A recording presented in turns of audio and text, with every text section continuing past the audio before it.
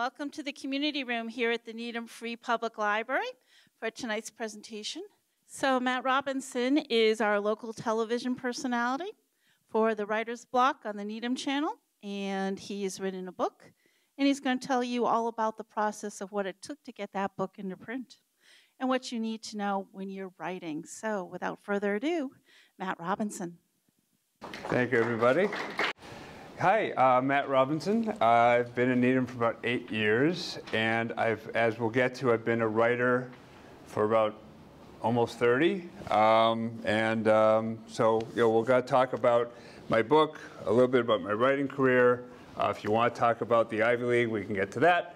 But basically, first of all, I wanted to start by, of course, thanking our sponsors, the Foundation, the Needham Channel, and in a little bit of self-aggrandizement, the Writer's Block, which is the show that I produce with Mike, where we talk with other writers, including Tom. Linda, we got to get you on soon. And it's a great show, I think, on the Needham Channel. We've had some really interesting conversations, and we're always looking for more authors. If you know any, please let me know, and we'll take it from there.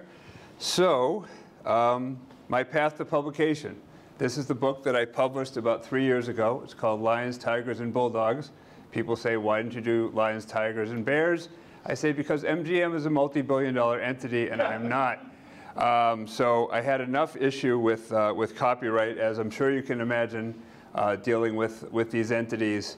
It was, frankly, much more complicated than I thought it would be, but we can talk about that later.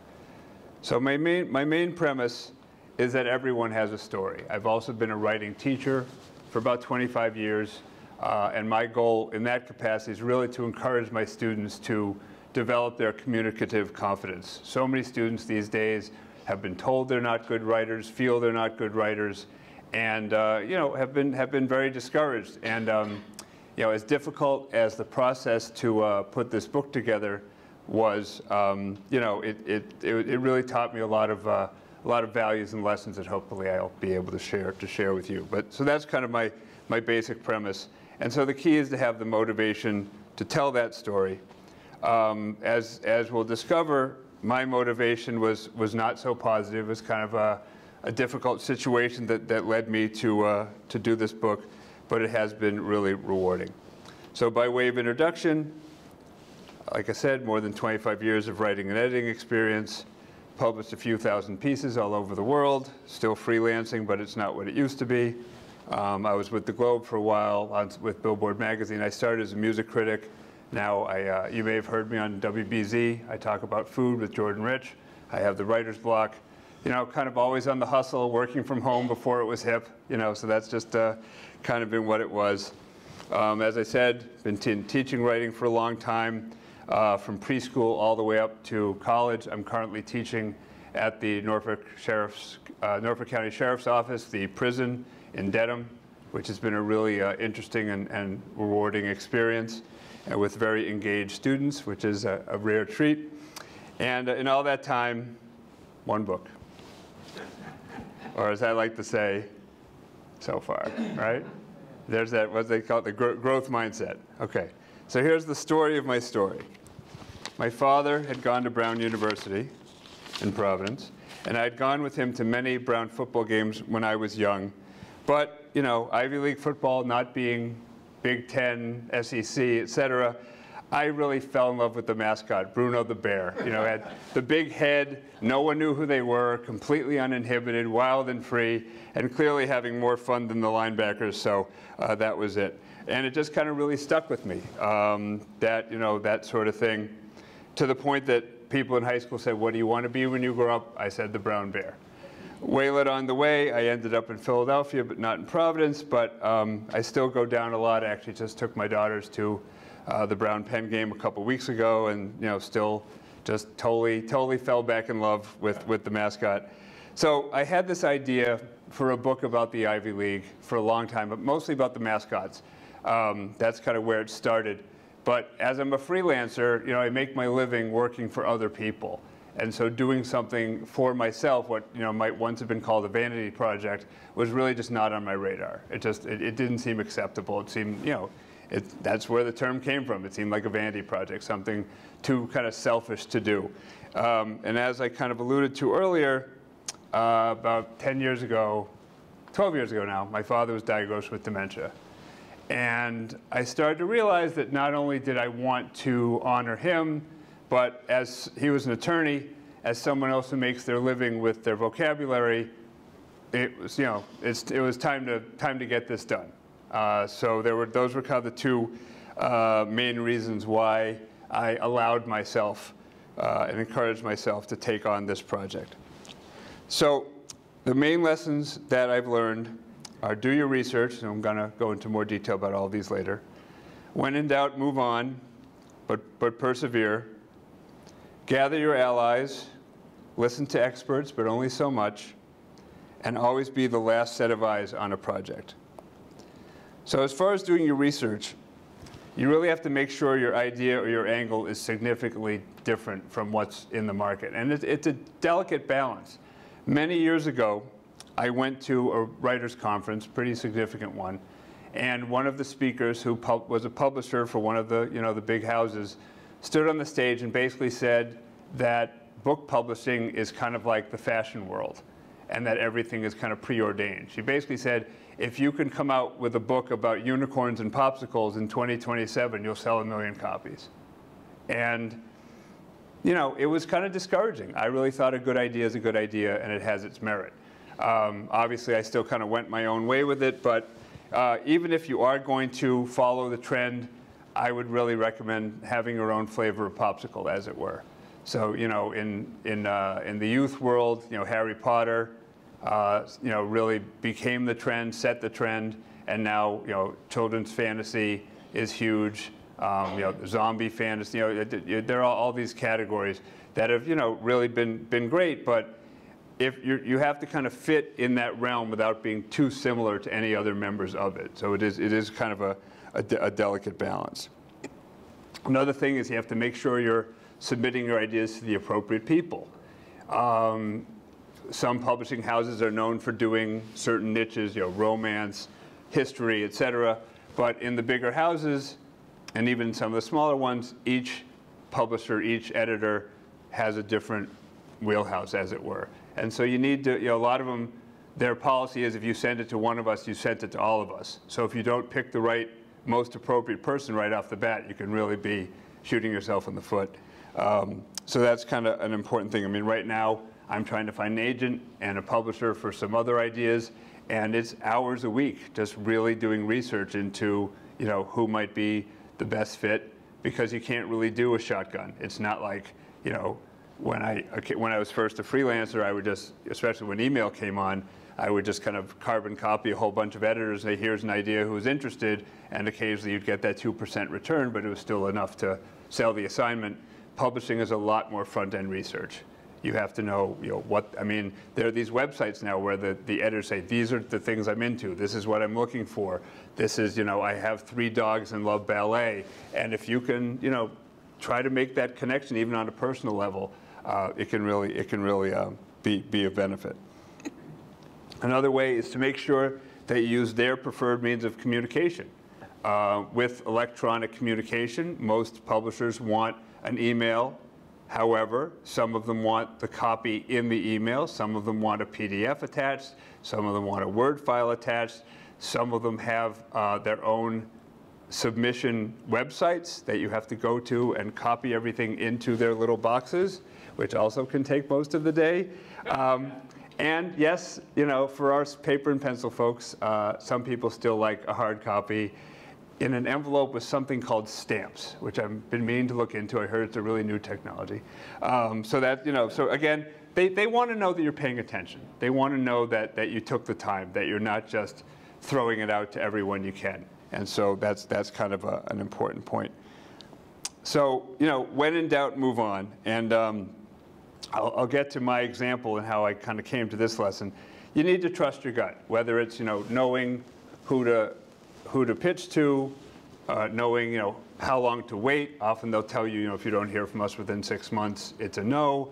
Occasionally, I find reasons to kind of follow up. I meet someone who knows them. I say, oh, I was just talking to someone, But it really, you have to be careful, because some of these people are very strict with their policies, and if you cross the line, you're done. And even if they liked your stuff, they'll take offense, as it were, and they just won't even respond. If something seems too good to be true, it probably is. And if something seems wrong, it probably is too. My story about this is when I was originally coming out with the idea, mascots were kind of the anchor, and I found a publisher who had a series of books where the mascot takes you on a tour of their school. So you'd have the Husky takes you on a tour of Northeastern, or the Tiger takes you on a tour of LSU. I thought I found the jackpot. It was, this is perfect. We were talking about doing a whole series of the smaller schools, the Ivy League, the Patriot League, the Seven Sisters. It was, going to be just blue skies all the way ahead. Unfortunately, I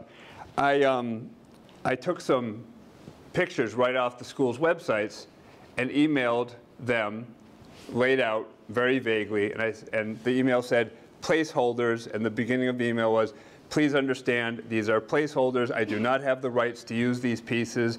They are just meant to show you that I want the mascot here, the building there, the text here and here, and let's go on from here. 2 days later, I received an email, first draft. I will demonstrate.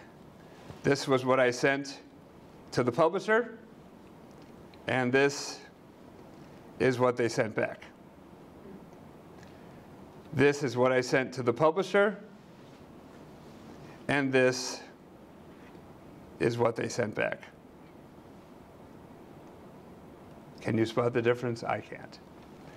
So I contacted the publisher, and I said, look, I don't know if you've realized this, but these are 8, as I said, billion-dollar corporations.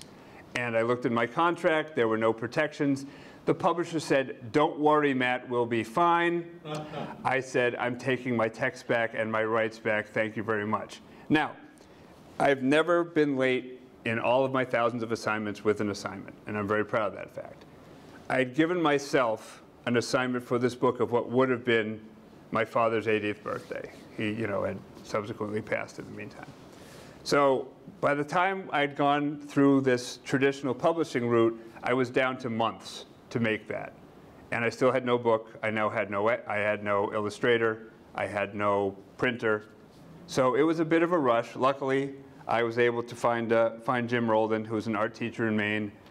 He was like basically the first person I was referred to, and he just got it right off the bat. He did first draft, but with his actual drawings that were, as you'll see in the book, were significantly different. It still took a long time to get the permissions from the schools. In fact, I still don't have it from one of them, but there's a huge disclaimer on the title page. What I didn't realize is the Ivy League is an entity that has their office on the Princeton campus. Strangely enough, Princeton didn't really know. The Princeton administration didn't have direct ties.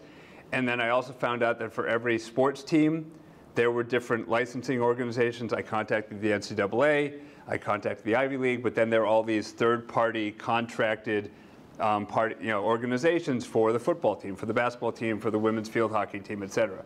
So there's a lot of phone calls, a lot of letters, a lot of trying to play them against oh, this school said yes, how about you? Sending the copies, the rushes of the book to the school presidents, to the provosts, to the chancellors, just saying, this is a promotional piece. I mean well, I love these schools. My wife went to Dartmouth, my father went to Brown, my mother-in-law went to Columbia. Not to brag, but this is was part of my life, and the point of this book was, yes, to honor my father, but also to these schools don't have the athletic attention. They don't have these books about the LSU Tiger or the USC Trojan. People know these schools, of course, but in a different way. I was very careful to have the same number of images on each spread, the same number of facts on each spread, and one or two that were kind of a little poke in the ribs, but most of them that were very respectful and positive. For example, the chicken nugget was developed by a professor at Cornell who is now a member of the Poultry Hall of Fame. Or the Science Center at Brown is not only the tallest building in Providence, but it is highest building in Providence. It's up on Federal Hill. It has 12 floors, the stairwell to which is color-coded to the pH scale. Things like that. The bell tower at Dartmouth, you can make requests and it'll play Happy Birthday, Gilligan's Island, the Jeopardy theme, etc. So, but most of them are, respectful, honorable, positive things. So be that as it may, it took a long time. And so obviously, the next lesson is to persevere. Publishing can be challenging. You hear the stories of success. You hear the J.K. Rowlings, the Stephen Kings. Many, many years ago, I don't know if you're familiar with Brad Meltzer. He writes like the adult mysteries and also this amazing set of children's books about famous people in the world. I interviewed him for the Globe, and he introduced me to his agent, who, when I needed one, I wrote her a letter about 2 years ago, and she had just passed the week before. So there's that thing about going in early. But be that as it may, we were at what was then the Borders bookstore in downtown Crossing, which is now Walgreens. We're sitting on the second floor at the little coffee shop, and I'll never forget it. This is like 25 years ago. I just started out as a writer. This is like the agent's assistant, but it was fine. It was something. She waved her arm majestically over the books. She said, "What percentage of these books do you think cover their advance?" I said, "I don't know, what, 80? She said, "Take the 0 off. It's about 8%. She said, at that time, John Grisham, Stephen King are bankrolling the entire publishing industry. So, you hear those stories. You hear James Patterson now has 6 other writers working for him, but all the books come out under his name, and they're like, he's running basically his own Book of the Month club. We all know who the giants are, but then you also hear that even Rowling pitched to 300 different publishers. And then, it's like, you hear these stories of, like the Colonel Sanders, took his 11 herbs and spices to 200 other, and you got to keep going. The next one could be it. And so, admittedly, they're the vast minority, but they can happen. So my advice is to set a deadline. That really helped, not just having it be this amorphous thing that I'd get around to at some point. As I said, unfortunately, my deadline was not such a positive thing, but it did help me get it done. I kind of back scheduled. Okay, I want to have the first draft by this time and this by this time, and that's something I also talked to my my writing students about. And set a budget. Consider it a Vegas vacation. You're probably going to lose it all, but at least you'll hopefully have something in your hand when you go back home at the end. And you have to remember that it's your book. A lot of people are going to give you their opinion along the way. I tell the same thing to my students. I say, when I'm correcting your paper, if I don't understand what you're going for, we can discuss this, but I'm not going to tell you you're wrong, because obviously that's counter to my trying to build their confidence. So, I'll circle things on their paper. I don't use a red pen.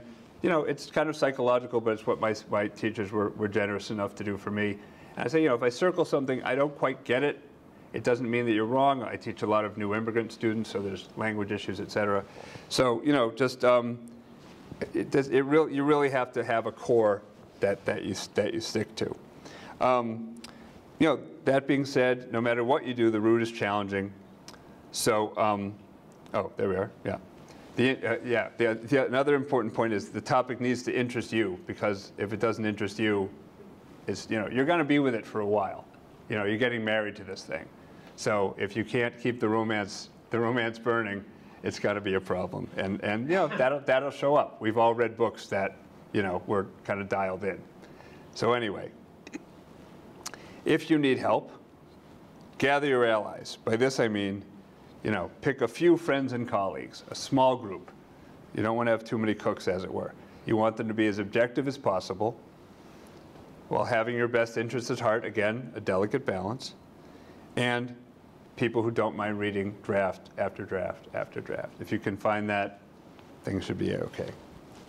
So, while having other eyes on your paper can be helpful, like I said, too many opinions can really get overwhelming. So I really recommend keeping that core group. Like I kind of made a writers group with 2 other English teachers who have published 1 book each. We check in with each other every 2 weeks. Did you apply for an agent? Yes. Did you do that new draft? Yes. Things like that. You're just being accountable in addition to your deadline. So that being said, I also advise to listen to experts, but only so much. My first advice is to seek professional help of one type or another. Sometimes you need the other type. editors and publishers can provide useful advice, but again, what matters most is what you want to say. You still need to take that core. I mean, with this book, at a great oversimplification, I basically had one publisher said, make the cover red. Another publisher said, make the cover blue. You know, if I want it to be striped, I keep it striped. If I want it to be yellow, you have to decide, because it's still a very subjective business. And you know, if you make too many changes for the one person, if they drop it, then you have to kind of figure out where you started again. Now with computers, it's kind of easier. I had version 1, version 1X, version 1XX, version 1XXX, version 2, et cetera. But that can get kind of crazy too. As I tell my students, always be the last set of eyes on anything you write. There were stories in the Globe and the Journal this week about AI technology and how they actually had an AI written paragraph, which, you know, for a high school paper would probably get by. And it's scary. I mean, being an English teacher, it's really scary. I once had a student plagiarize Wikipedia, and I found the article, but they plagiarized every third line. So it made absolutely no sense. And they had a color printer. So their writing was black, and the Wikipedia were in green. And I said, if you had just unified the font and the color, you would have done better. But this is just, you know. But my student said, well, Mr. Robinson, it's on the internet, so it's OK. So, you know, and the other issue is that there are tools. There's Grammarly, there's spell check. They're just tools. Okay, what you want to say, you know, is important, but you know, again, other people can be helpful, but nobody knows what you're trying to say better than you. So one of the things I always put up when I'm teaching my class is this. Okay? Spell check, wouldn't find it, right? All English, all spelled correctly, but hopefully this is an intelligent audience. You all know better. Okay. So what comes after? What comes after you have the book, or sometimes even before? I've noticed that a lot of publishers ask you explicitly, what will you do with this book if we publish it? How will you support us? It's not, you know, the old days where you got your advance and, you know, they scheduled everything and they did, you know, same with the record industry. There's not the big PR push that you used to get. So you have to kind of, you know, cast a wide net. And by that I mean in terms of your potential audience and also potential promotional opportunities. You know, I mean, I've had the generous gift from the library and the foundation to have this event.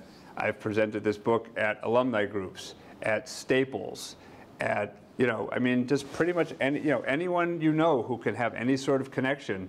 You just got to really beat the bushes. I mean, I'm always asking people at Rotary clubs. So, you know, things I'm scheduled to present to the Exchange Club next year. So just, you know, even if you're not sure if there's a connection, can't hurt to ask. It's the same thing as, like, you know, the same training you get from going for the agent or the publisher can really serve you well on the back end.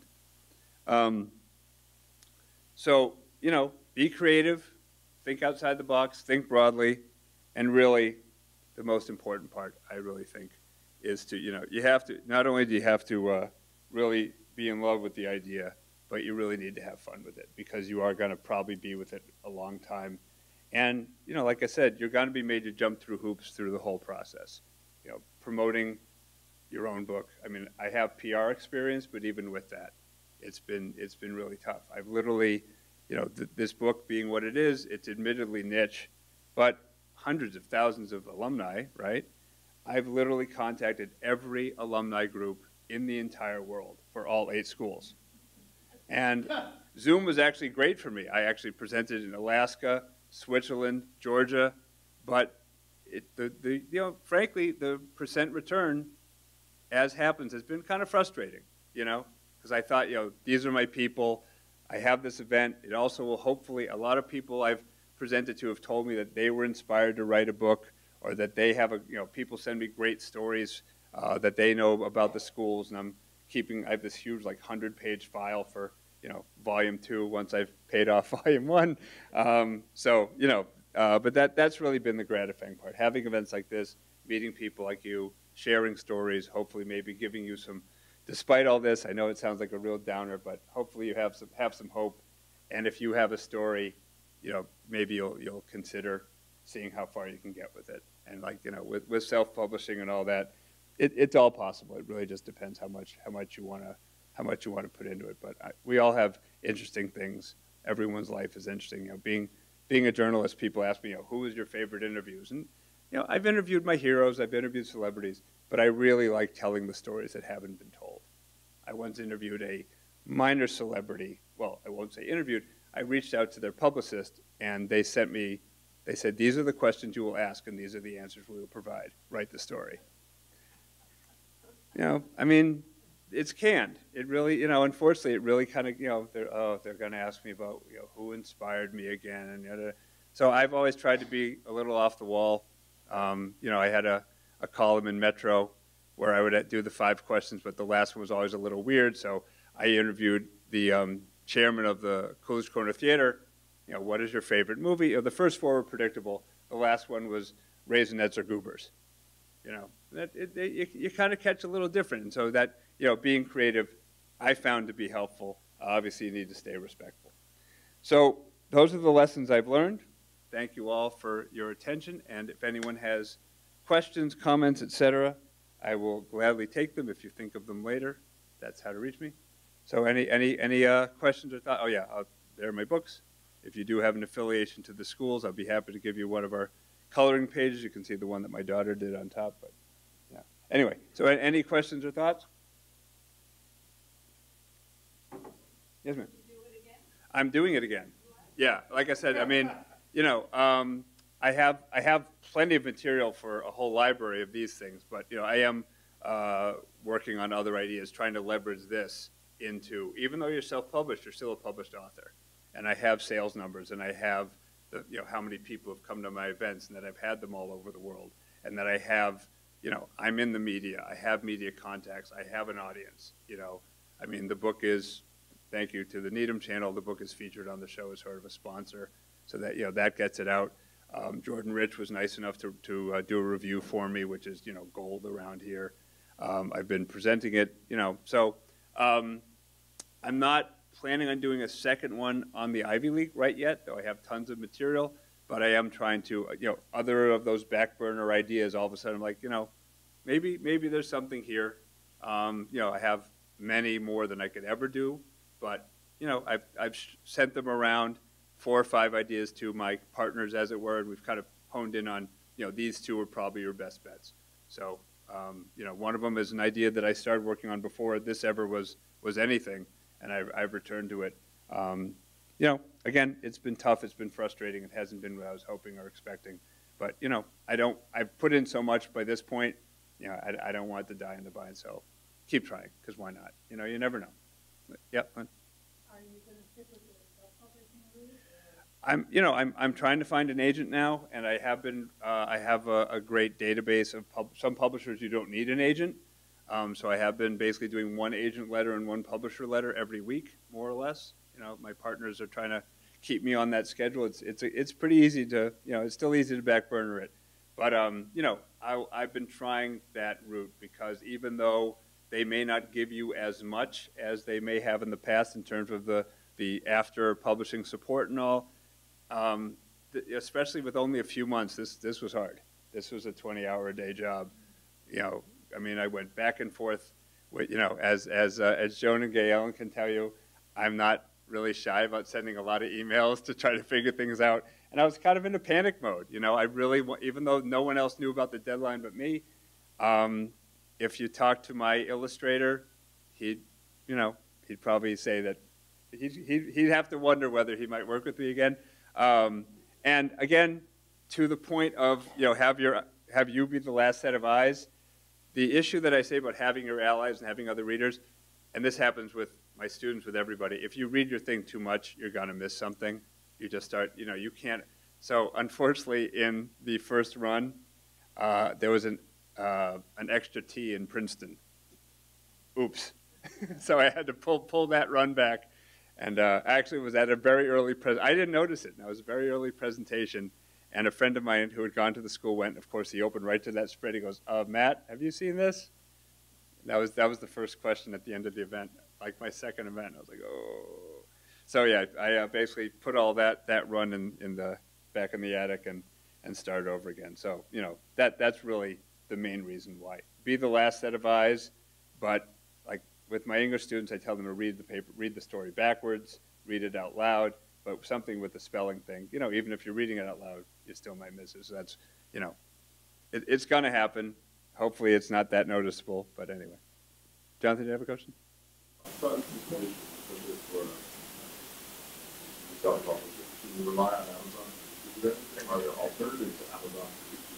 There are alternatives.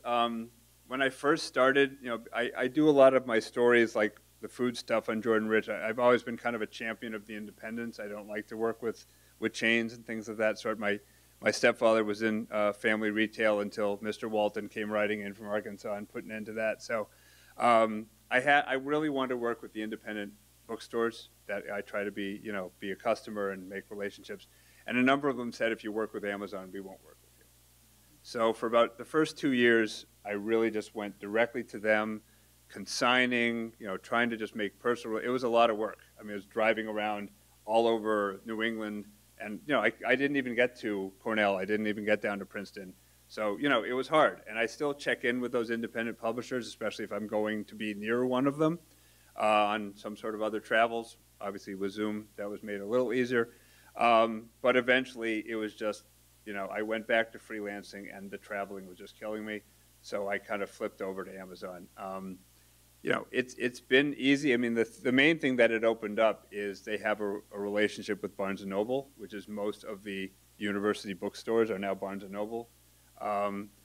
Even with that, though, it's been hard to get into those stores. I mean, it took me 2 years to get into Penn, and the happy sad is that they're selling it all over the place. It's at the cash register. It's next to, you know, the biography of Benjamin Franklin by, I'm drawing a blank on the name, but anyway, it's all over the store, but after they take their cut and Barnes & Noble takes their cut, et cetera, I'm getting like 50 cents a copy, if that.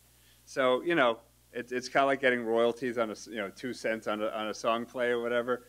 It's nice to get, you know, it's better than nothing. It's getting exposure, but it's kind of a bittersweet sort of element of the way things go these days. So, you know, ideally for me, Amazon is good. You know, buying them direct is great.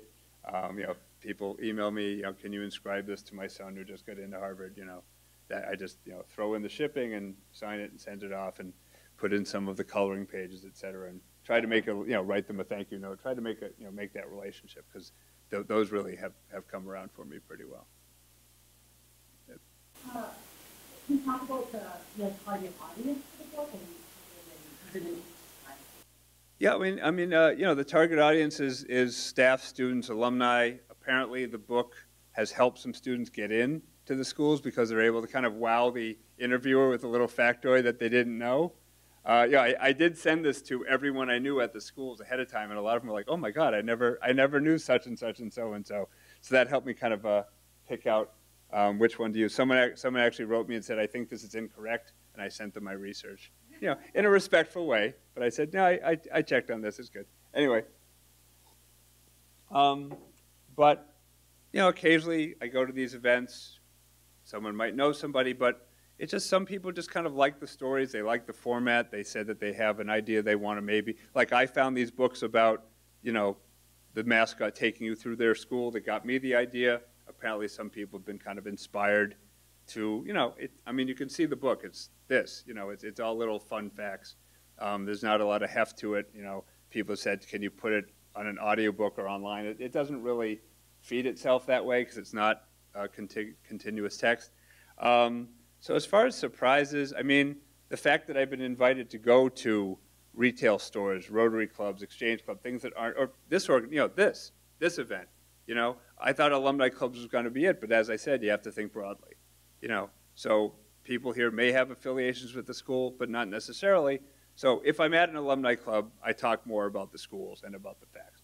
But this is more, you know, this is the presentation that's gotten me a little more traction because it is a little, I've been led to understand it's a little more engaging, a little more broadly engaging, which is great, you know. I mean, if I can inspire someone to go write that book that's been on their back burner forever, I don't care if it's about college or what, you know, that's wonderful. That's like having, you know, when a student calls me 10 years later and says, you know, I just finished my PhD and thank you for helping me learn how to write. I mean, there's not, you know, it's not lining my pockets, but, you know, there's nothing better than stuff like that.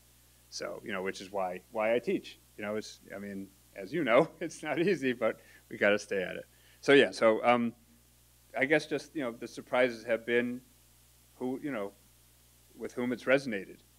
Like I get a lot of emails, you know, my grandfather was, you know, in the Yale boat that won the Olympics, and, you know, and this and that, and you know, to have that feedback and to kind of add to that file, even if it never gets published, you know, people are paying attention, and that's really rewarding. Anyone else? Yes.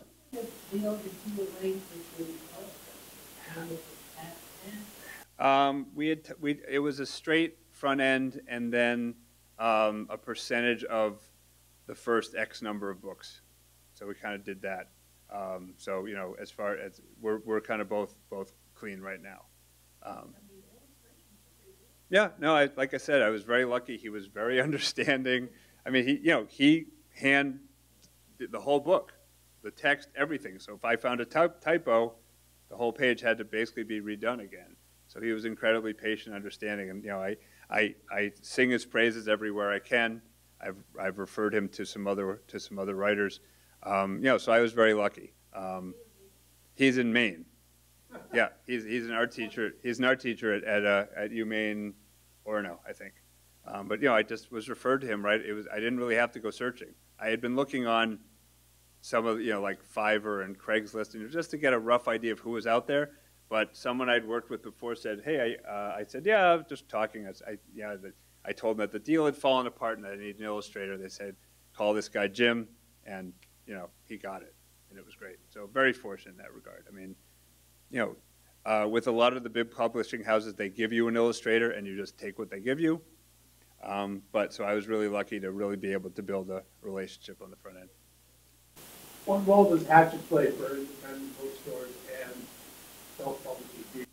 What role does Hatchet service? Oh, I've been kind of doing more, just kind of like direct relationships. I mean, I have Amazon for my world sales, but I'm still really been, you know, I mean, I always have my flyers in my back pocket, and whenever I go to a bookstore, I, you know, always introduce myself. You know, I mean, we had that event at Hummingbird Books. That's, you know, it's a lot of door knocking. Sometimes they say, okay, enough already. This isn't going to happen.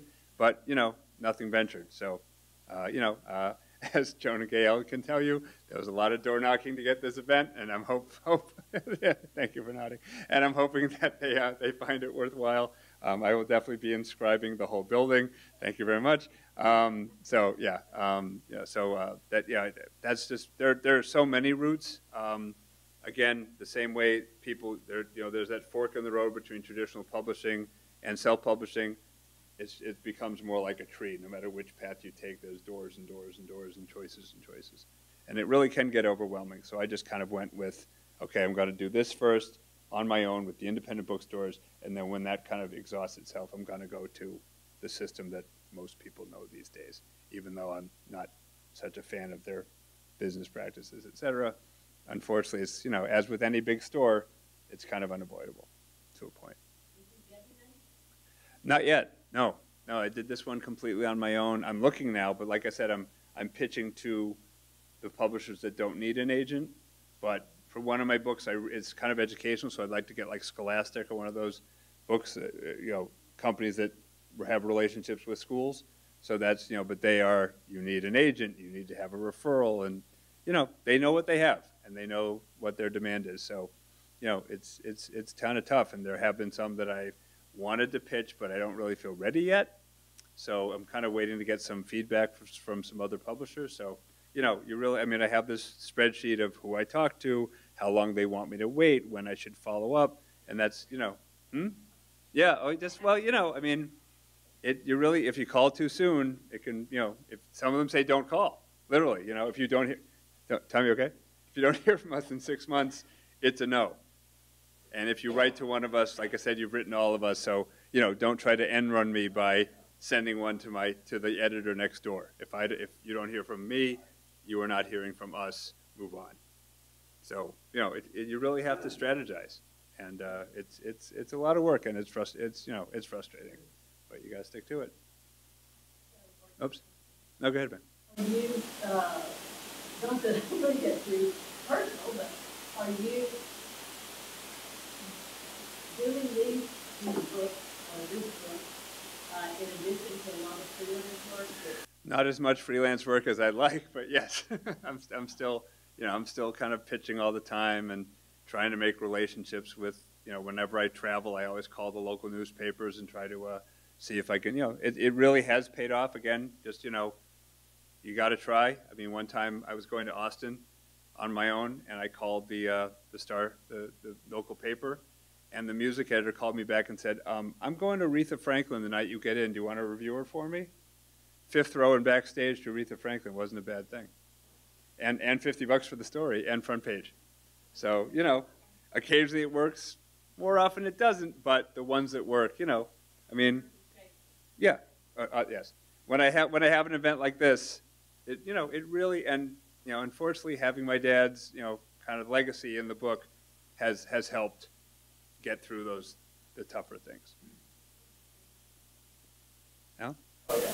I was thinking about the challenges you had with the copyright, and has that changed your point of view on copyright laws?